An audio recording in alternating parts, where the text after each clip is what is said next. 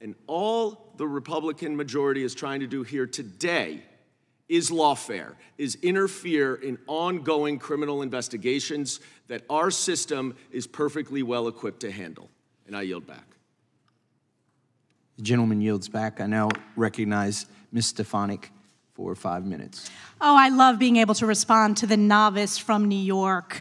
First of all, thank you so much for stating the obvious that political lawfare is in fact election interference. That's what we're seeing with the sham Alvin Bragg trial. Thank you also to the novice freshman member for New York, highlighting that withholding military aid to an ally for a political purpose, just like Joe Biden is doing to Israel. Always grateful for you stepping in it. And all the Republican majority is trying to do here today is lawfare, is interfere in ongoing criminal investigations that our system is perfectly well equipped to handle. And I yield back.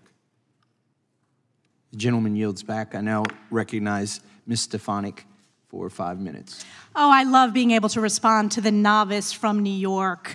First of all, thank you so much for stating the obvious that political lawfare is in fact election interference. That's what we're seeing with the sham Alvin Bragg trial. Thank you also to the novice freshman member for New York, highlighting that withholding military aid to an ally for a political purpose, just like Joe Biden is doing to Israel. Always grateful for you stepping in it.